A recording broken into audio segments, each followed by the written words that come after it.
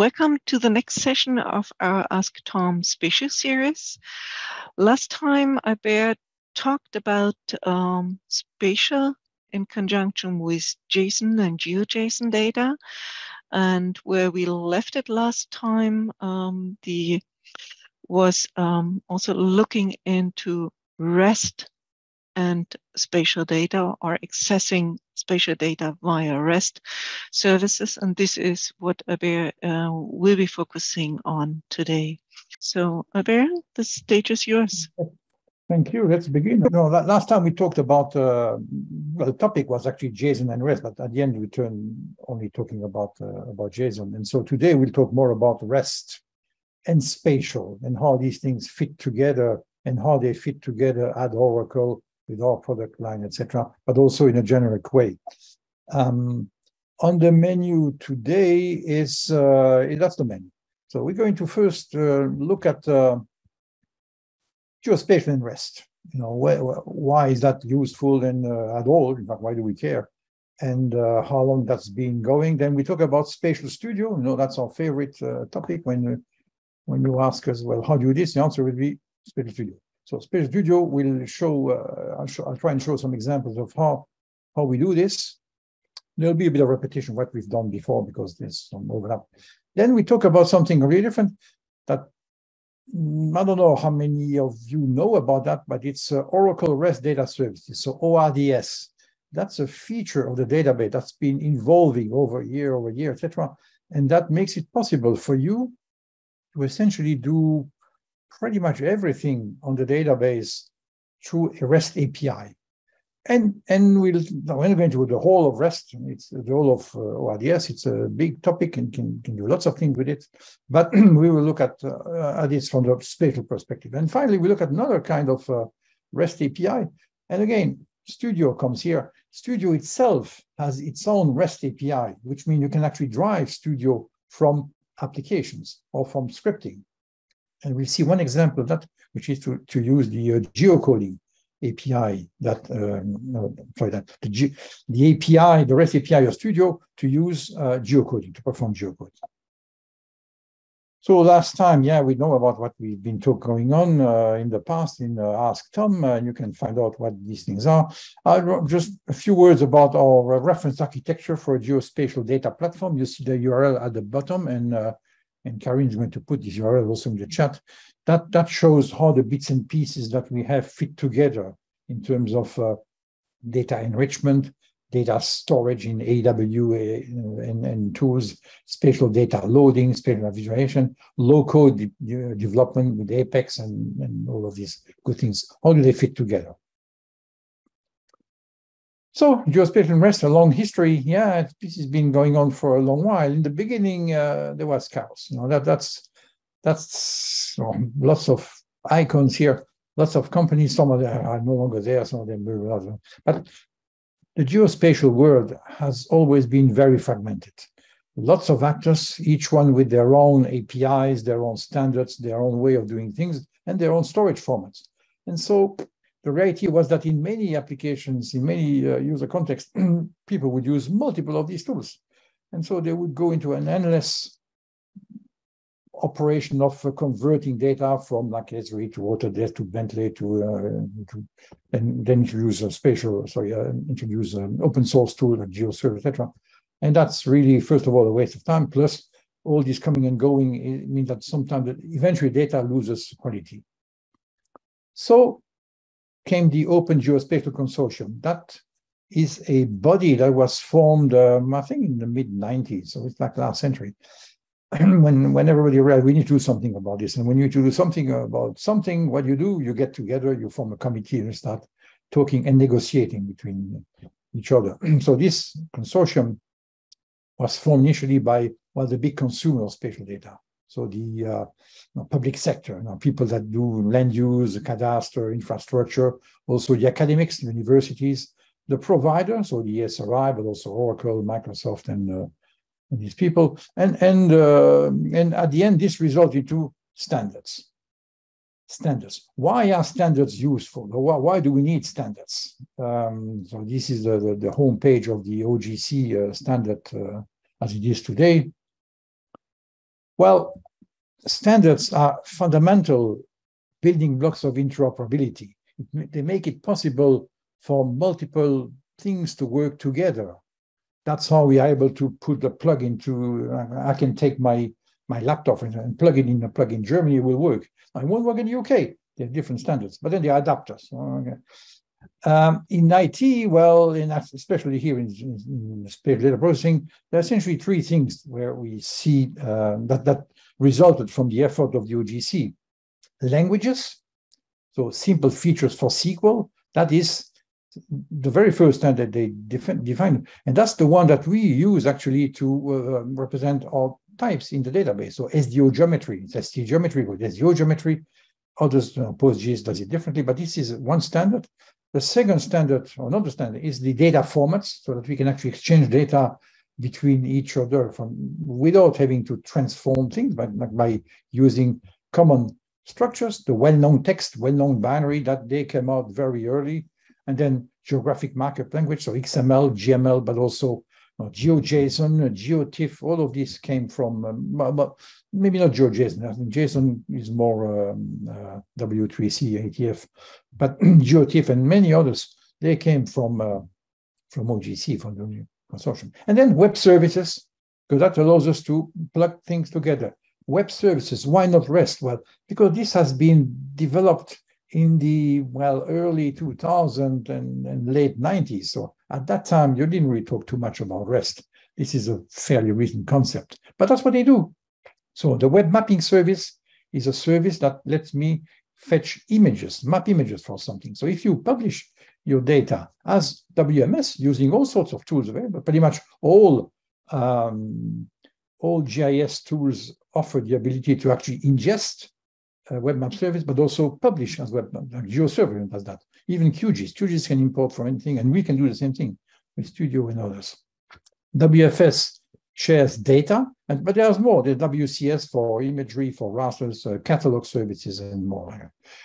I included here the logo of this one, this sort of, I always found this look like a pineapple, but I don't know, it's not a pineapple. It's Inspire. Inspire is an initiative and a directive from the EU Commission that requires all the provider and consumer, but providers of geospatial information across the EU, in all 27 countries of the EU, to share the data using common standards. And what are these common standards? OGC standards, of course. Why would we reinvent new ones when they are used? Actually, Inspire is also used in other places, not really with you, just because of the formal definition and the tooling available for sharing geospatial information. So Web Map Service, like I said, WMS provides maps. Request, give me a map, here's your map, here's your picture, here's your image. Do whatever you like with it. Like put it on your own map or save it or print it, whatever. Web Feature Service, so a Web Map Service will actually show me a map of, let's say, a forest fire. Maybe it's coming from satellite imagery, so there's a forest fire here, and that's all. The Web Feature Service will actually show me data, not maps, data. So with Web Feature Service, if I have, like, for example, the spread of a forest fire, well, that will give me that spread as a geometry that I can then use and query and mix with my own data, for example, find out people at risk or property at risk. The Web Coverage Service is designed to share raster information, so grids, raster, satellite imagery, etc., as pure data. WMS just shows me an image of a map. WCS will actually allow me to download raster, to distribute rasters. Okay? And then there's a lot of data, so we need a way to search for it and organize and find it. That's a catalog service for the web. They couldn't call it CSW because WCS, but that's already used, so they call it CSW instead. That's also something very important for standards. So the Web Map Service, this is the page that points to the OGC standard. You can read that. You can download this PDF. It's wonderful reading. Notice it has not changed in 2006 because it's a pretty simple standard. There's not too much we can do more with this, or you can do with this. The WFS standard keeps on evolving, and then all the new standards keep on evolving. But you can download this and read it. It's fascinating reading. I mean, if you're really bored at night, you can read that. And also, you see on the side here, you have a list of all the standards that have been designed. Things like geospatial, groundwater ML, which is again probably some XML derivative specifically for groundwater management, and KML is part of it. Interesting. LAS is also part of the location services, and many of these. So the web map service is very easy. It works like this. As a client, as a user, you send a get capabilities request to the server. The server, and that's really says, what can you do for me? And the server says, I can do this for you. And then if you agree, then you are going to start doing get map. You say, give me a map here and there on that particular size. Practically speaking, it's like this. And that actually shows something which is very interesting for OGC services. They are very well designed in that they include a version number. So this says I'm connecting to that particular web service, WMS. That's my version number. That's the version number I can handle, which means I can handle that one and probably all the ones as well, because standards change, of course. So we need to have this sort of thing. The service I want to talk about WMS, I know, of course, WMS. Well, it could be something else. This could be a generic access point that serves WMS, WFS, or them. So I have to say what I want, which service I want to access. And then the request is get capabilities. And the response will be, are running at 130, so we're fine. And well, these are the services I can do, which is really just get map and maybe another one. But here, the layers, this says, and these are the layers I have. This is the data I have with what it is. So there's a name, what current system, what area it covers, these sort of things, right? So if the service that you talk to does not know about 130, it will answer and say, well, I understand 110 or 100. And then it's up to you as a client to say, well, okay, that's fine. I just like downgrade my expectation and work at a lower level. So that's very nice. All the standards defined by GeoJSON, all the web standards or the rest defined by GeoJSON have this negotiation phase. It's like, two modems trying to hook up with each other. And so a map request will be something like that. So you say, what kind of image do I want? JPEG, PNG, etc. What's the current system? What's the bounding box amount? What's the width in terms of pixels, which defines the scale as well? And then what layers do I want on that map? And the result will be an image of that particular type and size and area of coverage. The WFS is a bit more complicated, but here we actually get data. So, but still, first call, get capabilities. The result will be, well, here is the data I have in the current systems and what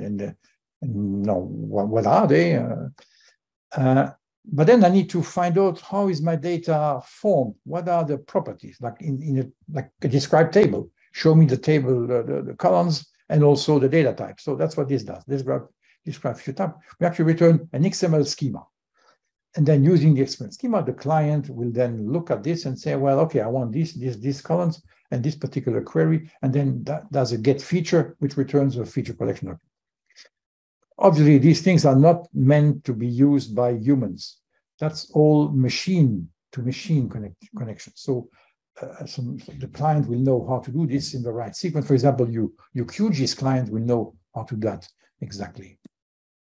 And so this is my get feature. You see, the syntax that is used here is essentially a query.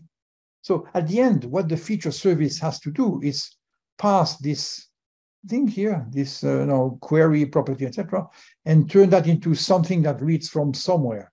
Now, of course, in our case, being database people, that somewhere has to be a database. So has to be aware of, has to have tables and columns, etc., and SQL. So our WFS service, because you have a WFS service, all it does really, I mean, it's not all that. If I just say all it does is this, and some people will say, oh, come on. It's much more than that. Yeah, but fundamentally, that's what it does. It takes this query and turns it into SQL, then runs the SQL on the database and sends the result. And the result will be a feature collection, which is going to be GML, GML, GML. Remember all these standards, GML and WFS query. Of course, they are reused. We're not going to invent a new way of representing data here if we already have a standard one. And so the client will get these things, that data, and can do whatever the client wants to do. Like, for example, maybe printing it out, but mostly showing it on the map, but also using it for queries. So getting, for example, all my forest fires, my the location. For example, I may offer a service which is going to track the fire brigade and the engines and where are people, etc., and then overlay that on another map, but also do queries. So find out which is the available engine near forest fire. And then came Oracle. Oracle came like also in that game, also about the mid-90s, but mostly the 2000, end 90s, mid-90s. And so what do we have? What did we do with these standards? Well, language and APIs, like I said, that led to the development of the SDO geometry type or ST geometry. Now, the standards really say this should be ST geometry. We said, no, we'll call it SDO geometry. Yeah, but if you want to be conformant, if you want to have the stamp that says, yes, Oracle, you are compliant, then you have to create ST geometry. So we do have that as well. It's a little known fact, but you can do spatial queries using ST geometry, which is really like a thin layer on top of SDO geometry. It's more like a sort of cosmetic thing, but that's possible.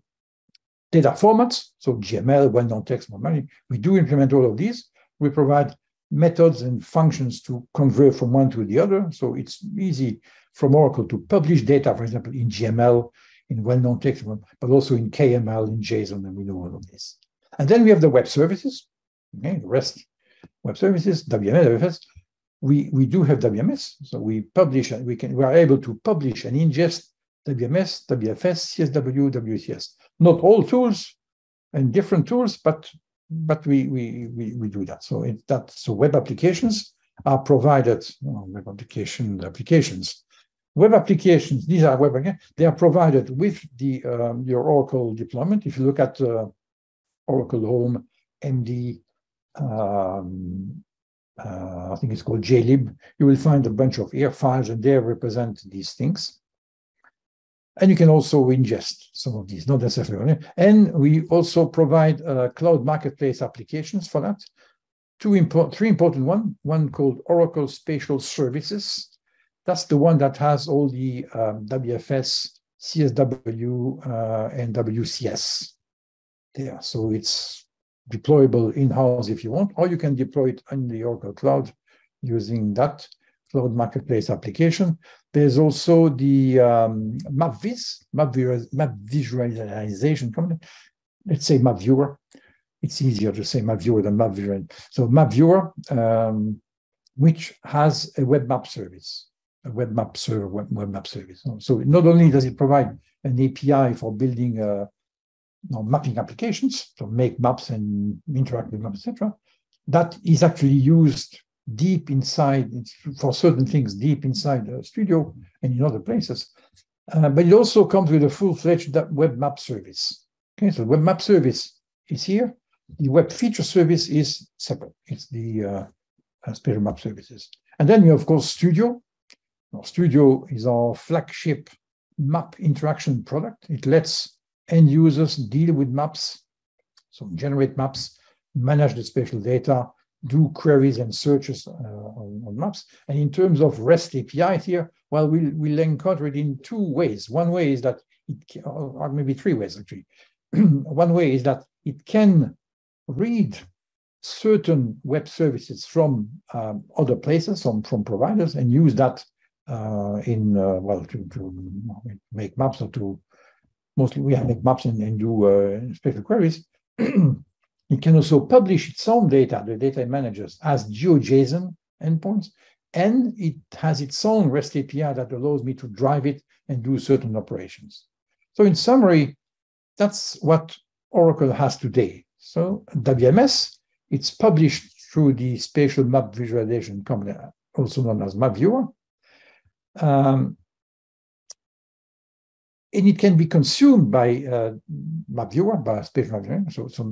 So Map Viewer can act as something that can get data from multiple WMS sources and then maybe merge them together and produce a different output, also as WMS. And of course, Spatial Studio can also read and use WMS. WMTS, I didn't mention WMTS. WMTS is like a derivative of WMS. It's one where instead of having application requesting a exact map here on this, and then one of here, and then one like that, one like this, the data is actually exposed as a bunch of tiles with the same size on the ground and the same kind of same resolution at different zoom levels. That's called web map tile service. And so Spatial Studio is able to do that, to fetch from web tile servers and also publish.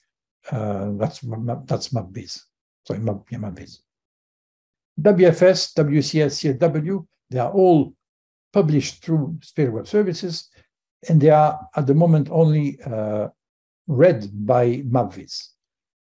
Work is in progress for future versions of Spatial Studio, eventually to also access WFS and WCS as well. Right. So we talked about the Oracle and OGC web services and how we use. Now, something I need to talk about is also this. Nowadays we call this Oracle Maps Cloud. In the past, we used to call it Oracle Maps, or you may have heard about this as eLocation.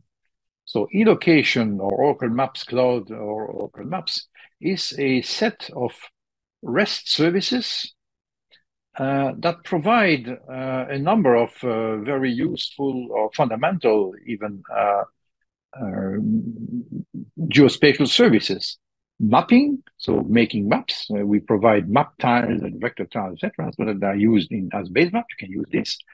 Geocoding. Coding is that important process that says I have an address and I'm getting a XY coordinates or long lat coordinates with those sort of details about that. Routing says I have two locations and I want to find the best way to get from one to the other. Right? These services are used in many Oracle tools and applications. Now, tools and applications here mean, in terms of tools specifically, Spatial Studio does it. The base maps you see come from here. The geocoding service in Spatial Studio uses the geocoding service offered by Oracle Maps Cloud. Apex also uses base map from Oracle Maps. It also uses the geocoding API. Autonomous Databases has a geocoding API. Now, why is it important that it is used in many Oracle tools and applications? Why is that important? Because if you read the fine print here on that page, it says the data user is licensed from Here Technologies. So we have an agreement with Here. We pay them royalties for these things. And our agreement is limiting us to using this thing for, of course, demos and tests and development, but also that they are subject to licenses. And so therefore we cannot just let our users use it freely. Our restriction here is that users can use these things freely as long as they use it through Oracle developed tools and applications. Right? So if you want to do, for example, geocoding, you can do that for free. You can use this address data for free worldwide, as long as you do it through Spatial Studio, Apex, or if you are an autonomous database user, using a geocoding API in that software in autonomous databases. With this, let's go on our second part, second item on our menu, and that is Spatial Studio. When we talk about Spatial, of course, Spatial Studio has to be part of the picture, and it is part of the picture. And so we'll see how Studio can.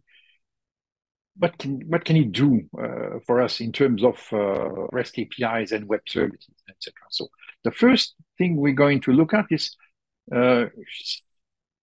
see how Spatial Studio can use web map services. Now we talked about WMS; they're available everywhere. They're pervasive. Lots of them are free. So why can I not use them? Well, I can use them using Spatial Studio. So how do I consume them? After look at how can you consume a GeoJSON URLs or data stream this way? How can we publish GeoJSON URL from Studio as well? Spatial Studio, I expect that pretty much everybody in the audience knows about it by now. I've been talking about that pretty much every session so far. If not, well, Spatial Studio is a flagship product we developed maybe 4 or 5 years ago. I think it's fairly recent. That is essentially your UI over spatial data. So it lets you manage the data. So there's a repository of data sets. So not data itself. It does not store the data, but it manages pointers to where data is. Data is actually data set, which means we database tables in all sorts of schemas and databases. It has the concept of connections precisely, which direct us to databases, not other sources. And then projects, well, a project is something where you say, I'm using a base map, I'm going to take data sets. Oh, that was brutal. Data set onto base map and then do queries and manipulations. There's a URL at the bottom that will take you there and help you get started. We have, you can deploy that on your desktop. You can deploy it in-house inside a like a Tomcat or it's only WebLogic server, and you can all deploy it on the Oracle Cloud using a cloud marketplace image. We talked about this. I showed you I showed you a screenshot of how you get the URL to get that marketplace. It's all completely free. Good. So WMS. How can I use WMS datasets as a dataset in Studio? Well, there are 3 steps I need to go through. First of all, I need to create a connection to a WMS service. WMS service, they have a URL. And then to do things, you use URL and you say get capabilities, get map, etc. So what you need is the URL, the base, not the get capabilities, just the URL. You need to specify that as a connection in WMS. You also need to add this URL to a safe domain. Why safe domain? Well, because there are some safety mechanisms in Studio that if you connect to external world, you must explicitly approve that. Now, I mean, you, of course, if you are running this on your desktop, it's you. But if you are running this as a service that is used, a Studio as a service that is used by many internal users, you may not want each and every user to go and fetch data from each and every server on the internet that they find they get their hands on. So in other words, an administrator, so a user with admin rights on Studio must then add this to a list of accessible domains. If that is not done, well, you won't be able to access WMS. And then the last bit is to create data sets on the connection. Because remember, a WMS service can offer many layers, many data sets. And so each or one or combination of these layers will now become a data set in Studio parlance. So let's do this. Let's do it for real. So here I am that. So here is my Spatial Studio. This is actually one running locally on my laptop. You see there's a lot of connections already existing. So we're going to add the an example connection, and the connection I'm going to use here is this one. It's actually the one which is also mentioned as example in the manual. It's NOAA, North American Weather Bureau, that shows things like this. You see here, I think these things must be like tornadoes or radar, some weather radar information. On the right side here, you see what is available. So weather radar. To find out the URL you use, I think you do this, and it shows, I think this one. Now, this one shows the URL for the web map service, and this actually will get me to the capabilities. So actually, if I click this, it shows me I'll get capabilities. So we go, oops, what did I do here? Oops. Oh, come on, sorry about that. So I wanted to go back here to this because I wanted to copy this simply. I wanted to copy this since that is going to be the URL of the WMS service I want to use. Oh, this is the copy. I wanted to copy this because that's actually the base. This is the domain I need to put in the same domain. Right, okay, let's go back here. Connection, create connection. And you can see I can create an Oracle database connect. That's for a local database. I mean, non-autonomous database. That would be for an autonomous database. Then I need a wallet, define a wallet. OGC map services. So I select this. It's selected by this little green thing here. Next. Name, I'm going to call this NOAA. There's actually one already defined. I think it's NOAA radar or something. So I'm going to call this NOAA 2 to avoid collisions. And no description. WMS URL. Pop this. Now there are 2 ways I can put URL here. I can put a full get capabilities URL like here, so I can just do that, or I can just say this OWS. So here I'll leave it like this because it's easy, you know. I just copy paste. Why should I edit this? I can choose the version. Remember, you are WMS is very multiple versions, and this just says that yeah, I'm okay with the latest release. There's nothing to change here, so I should now say this. So now it's connecting. It was created successfully. So where is it? Oh well, there are so many connections here. Luckily, I can search for it. So no. Yeah. So NOAA radar is one I had already before. I did for testing all this, and that's the new one. And here I can find details about it. You know, property. There's not much to say here. I say it says the owner is myself. The URL is here, and that's all. There's not much to say. Type WMS. There it is. So I have my connection. Now, before I'm able to use it to host datasets, I must add it to the save domains. So save domains, administration, save domains. I think I need to cancel all of this here first. So some mix up.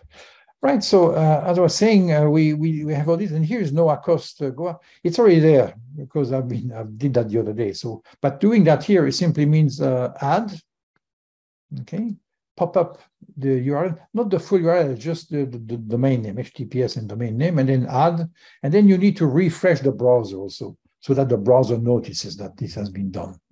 If things do not work, that's probably because you forgot to add something to the save domains. And then the third step is create data sets. So okay, let's go here, let's move ahead because connection, adding URL to save domain. So we've done that, create them as data sets. So for that, we're going to go here, data set, create data set. And what I can do, well, I can upload from a file, I can take a table or view, a JSON URL, but I can also take an OGC web map service. So select the connection. Well, I have these two. So NOAA radar or NOAA 2. Let's use this one, the new one I just defined. So create. And then, well, this will explore all the data available. Remember the get capabilities call. That's what we do. We send the get capabilities and the server says, well, I know about this. And the capabilities or the layers actually in a WMS server can be organized in directories, like in folders and groups and subgroups. So I think you could even, I may be able to just say this and we will actually take them all. But let's choose the weather of on the Caribbean, like that. I have to give a name for this data set. So let's call this NOAA Caribbean, like this.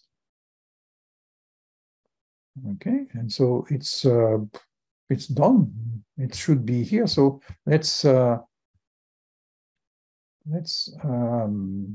Well, here it is actually. This is the last one I just added here. So there's a whole description. Some OGC web services are very verbose. They will say, "Here's what I'm doing," and there's a description, like lots and lots of blah. But this says it's that way it is, you know, as a text. So now I have this. I can now well take this and add it to a project. So maybe create a new project. Like this, a project, there it is. And then drag this on the map, just like I would for any others. Now, there's one thing here with the way we do, I mean, the way we interact with this, it's a bit annoying because really, when you take a file, like a shape file or anything like that, and you drag it on the map, we automatically zoom and center on the area covered. But here we are unable to do so. I think we should be able to do it. So we need to review how we do that, but we should be able to do it. Because at the end, each of these sub-data sets have got their own bounding box. Or maybe the NOAA server does not really set the proper bounding box. We don't really know. So I have to do that myself. But here it is. Now, this is coming straight from the NOAA server. And it's, I don't know how frequently the NOAA server updates this. Well, these are probably some tropical storms going around here. But when I can refresh, I can just say refresh layer. And so now it's fetching it again and getting new data if it changed now. It's not going to refresh automatically. You have to do it yourself. Okay. So WMS is pretty easy to do. WMS services are pervasive. Pretty much all all public body or anybody that deals with spatial information is publishing it on WMS and WFS. So WFS we can't do yet with Studio, but we will do eventually in the future version. And yeah, I should say also here, you can select multiple of these when there are multiple layers like that. Now, for example, here for the NOAA server, there's one for continental US, there's one for Alaska, Hawaii, Caribbean, and Guam. So you have, if you want just continental US, it's just the first one, but you can combine them and have multiple of these. I see Karen is back. She obviously recovered, and so these are the pictures you can do. Something else we can do with but I think I'm going to cut short. Sorry about that. There we go. Our local municipality has decided to test their alert service. So we are getting these really loud messages on our smartphone. Plus they keep on calling and calling. I mean, it's good that they do that, but still it's a bit annoying. Anyway, so yeah, I was saying, I think I'm not going to go through this and show the example. First of all, because we showed that example on the last session, and also because we are not running short yet, but getting there. All right, so this is another thing that we can do. This is using an earthquake server, also for US government, USGS, Geological Service. And so here you see GeoJSON summary feed.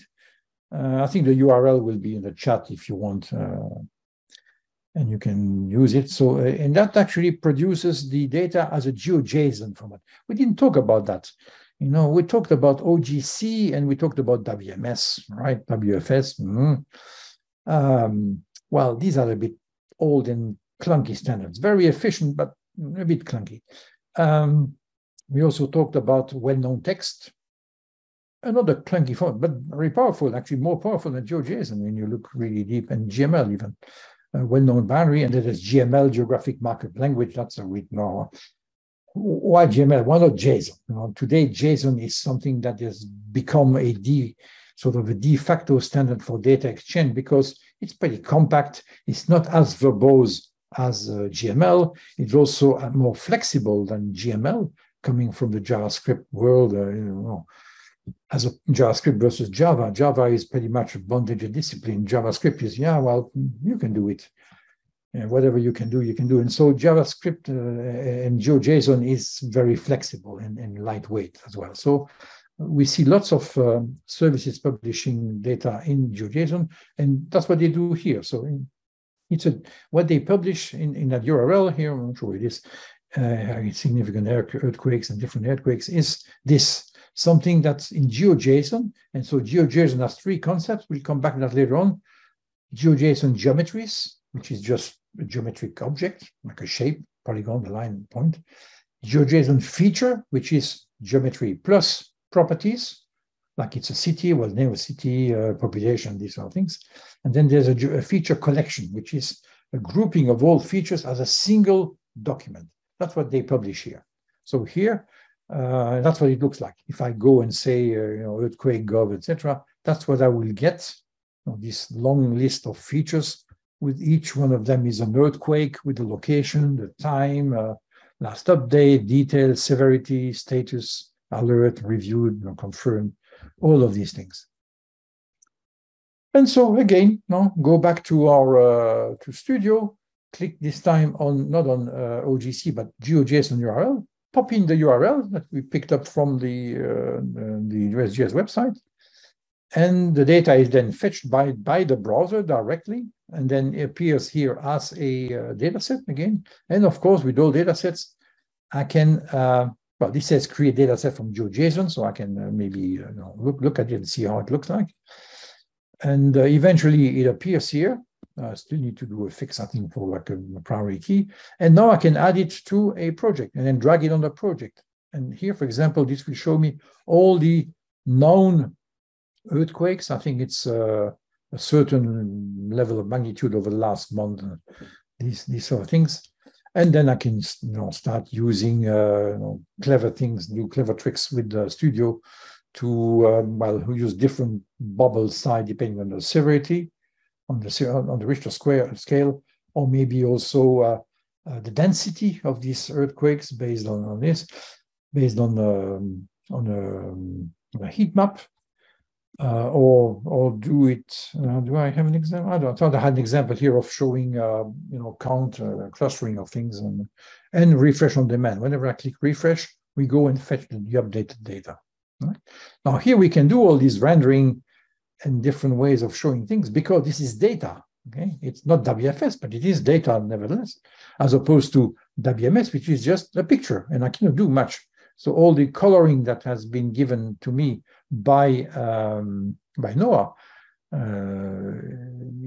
I can't change it. That's the way it is. I cannot change that coloring. It's just an image, and there you go. Whereas here, if I was able to get from NOAA, maybe I can. I don't know. I didn't look. Instead of having an image, but having like the areas of the storms and these sort of things, then I could actually do it, use this and then start rendering them in different colors and different ways. Okay, so that's things that we can do with Studio. Other thing we can do, we can also publish the same thing. Not only consume GeoJSON endpoints, but also publish. That's also something we talked about last time, so I'm going to skip this, but essentially pick one of these and say, and it's there. I don't have to do anything. It's automatically published as a GeoJSON endpoint. So I just click on this. This will give me the URL, and then that's how it looks like. It's, what else? A GeoJSON URL. So I can actually publish. I could imagine some Studio environment where I aggregate data from multiple sources, maybe forest fires, maybe earthquakes, maybe tropical storms from various sites, merge them together, and then publish them back out as risk areas using the same way. Let's look at something different here. I hope, well, I have a bit of time. So Oracle REST Data Services, also known as ORDS.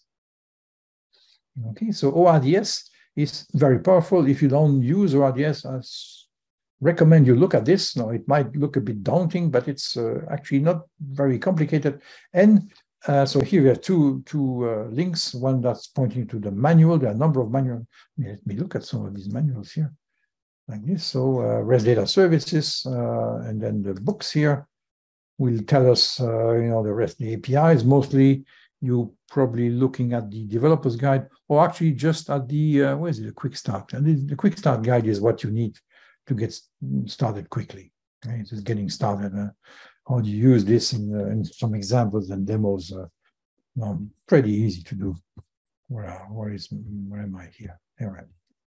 Okay.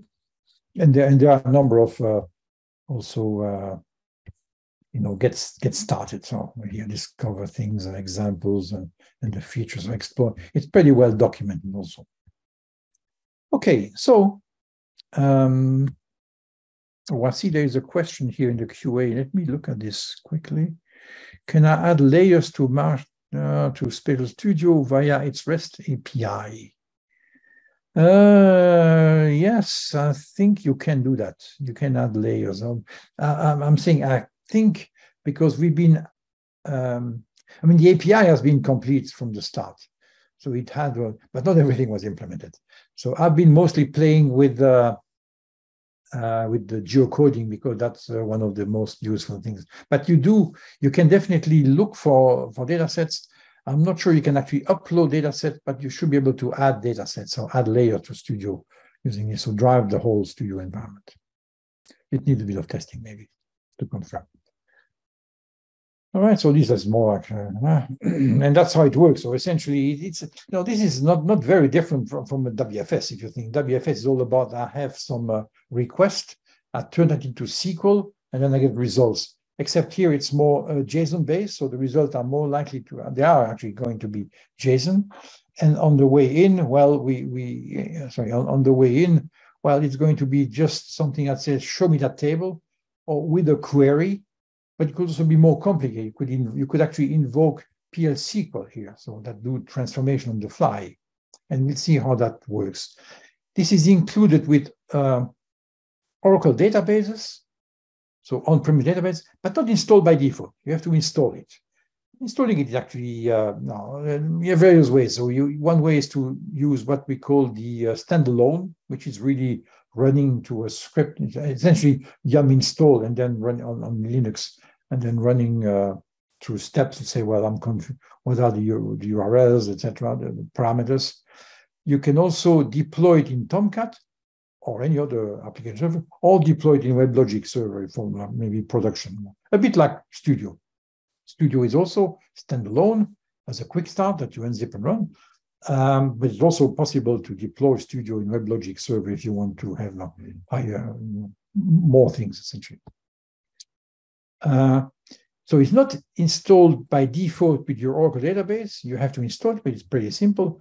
It is, however, ready for autonomous databases. And ready in what way? Well, as database actions. So if I look at the browser here and look at this, where is RDS here? Database actions. Okay, so this is connecting to my local database.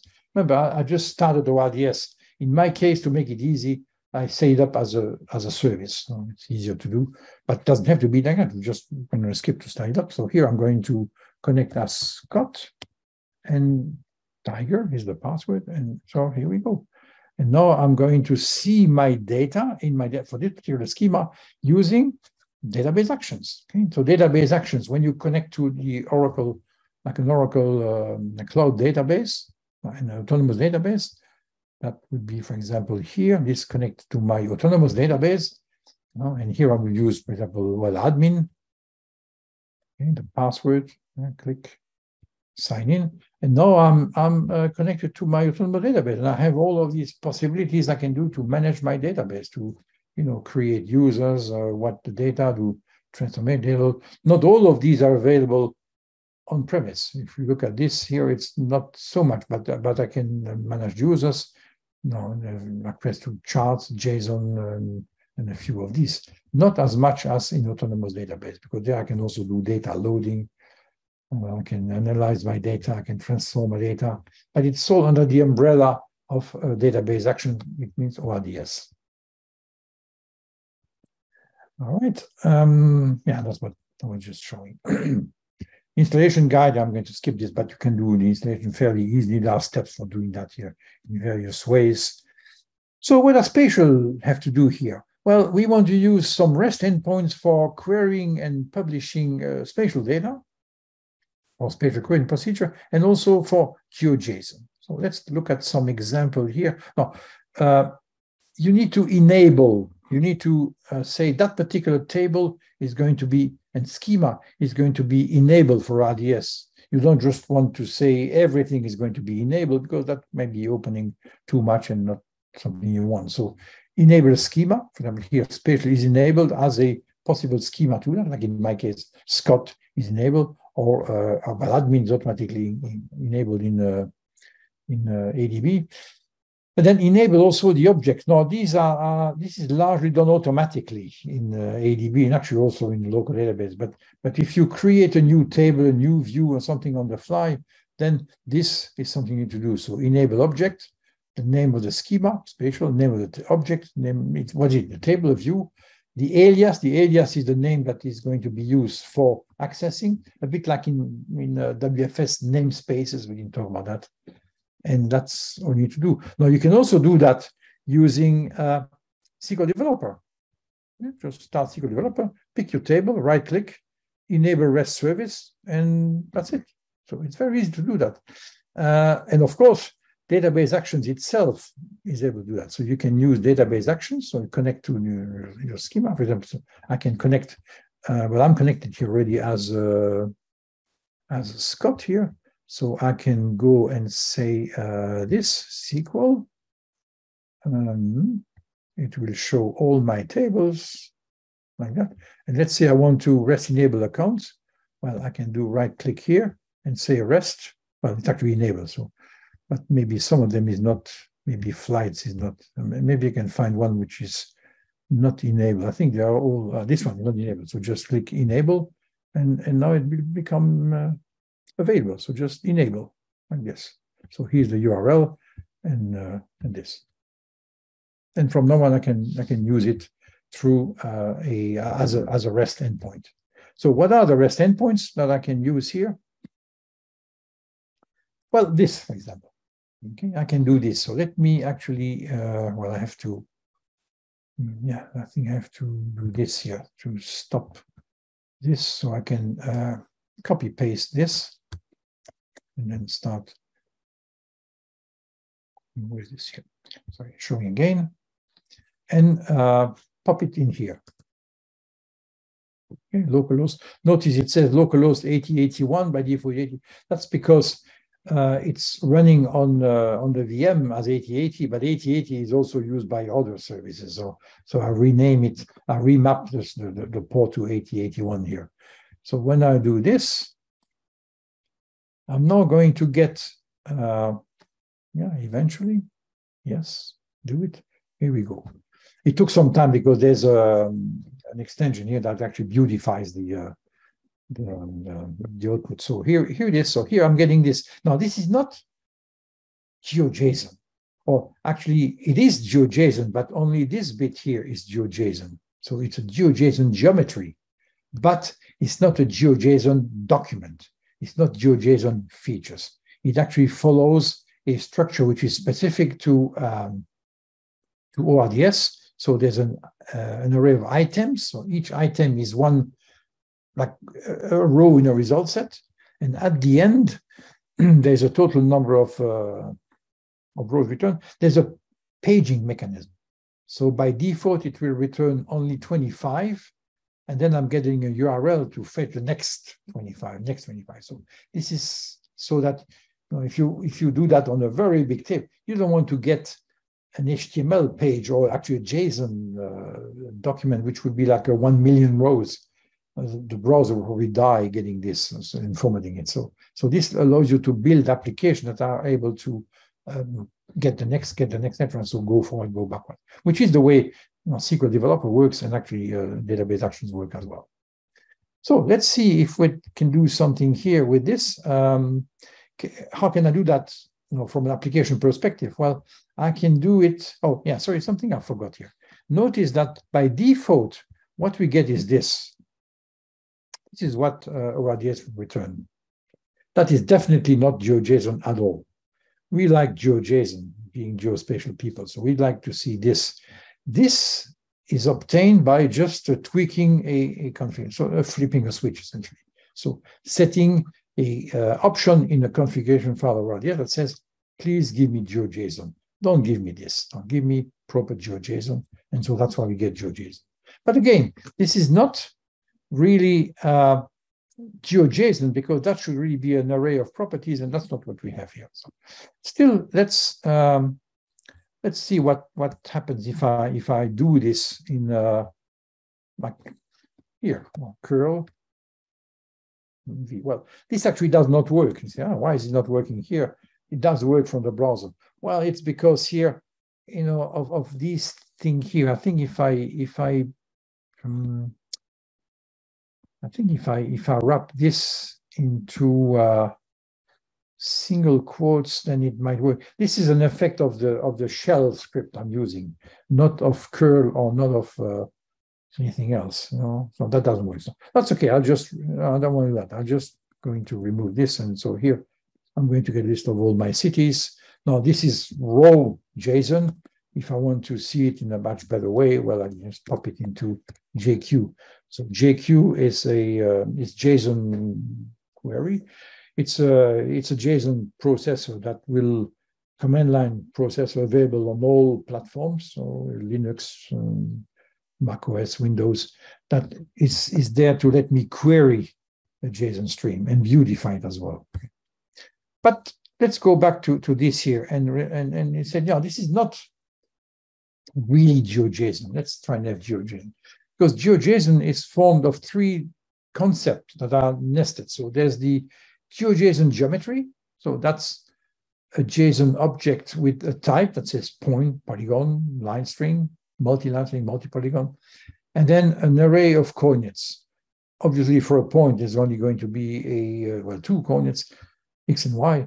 If it's a very complex polygon, like I don't know, for example, parcel boundaries or natural features, this can be really, really complex. So with lots and lots of vertices and points. So in that case, we'll have nested arrays where you have multiple rings and holes into these rings, etc.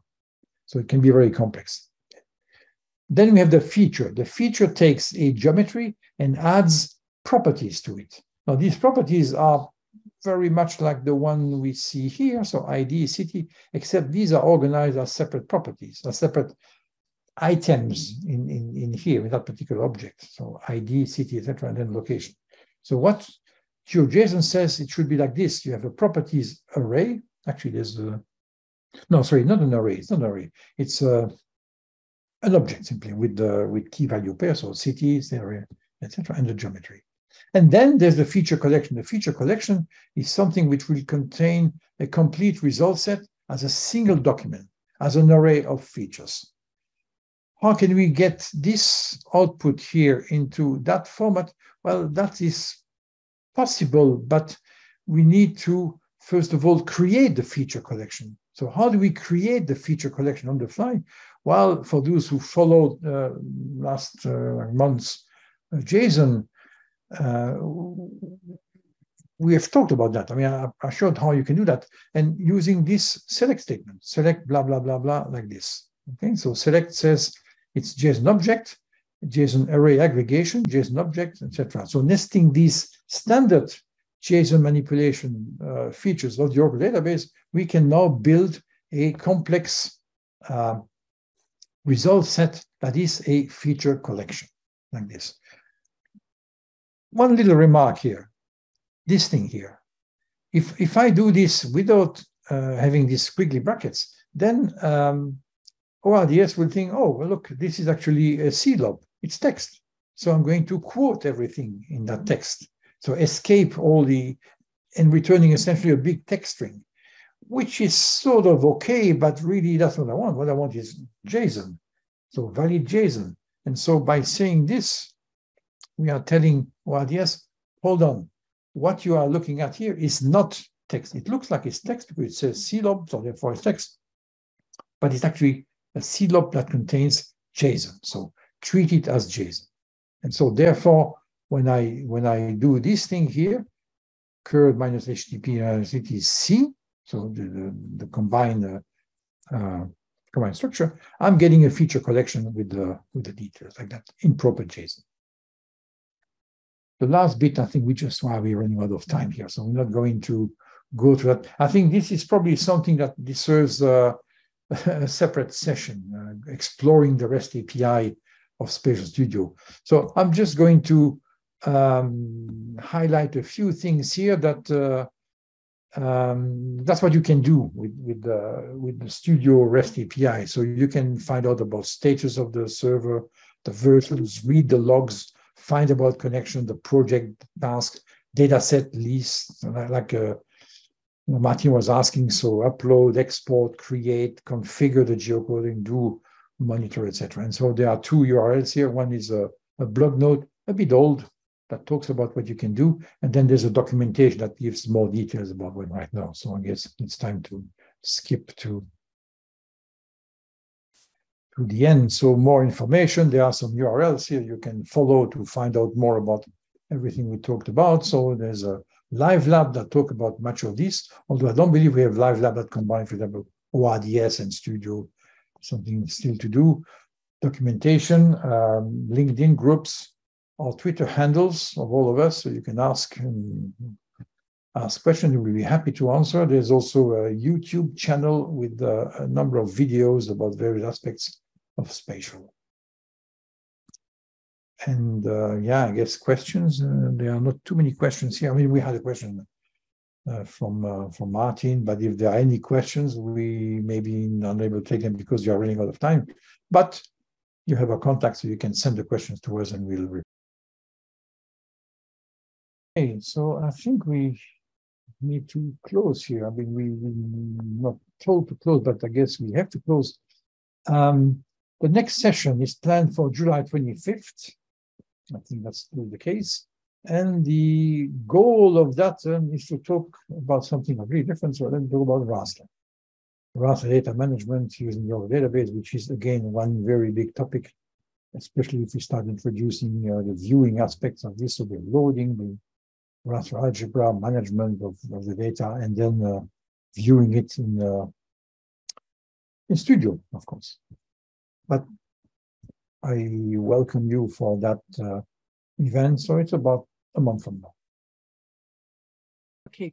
Thanks a lot, Aber. Again, thanks a lot, Aber. Thanks, everybody, for joining us today. And hopefully we will see you back on July 25th.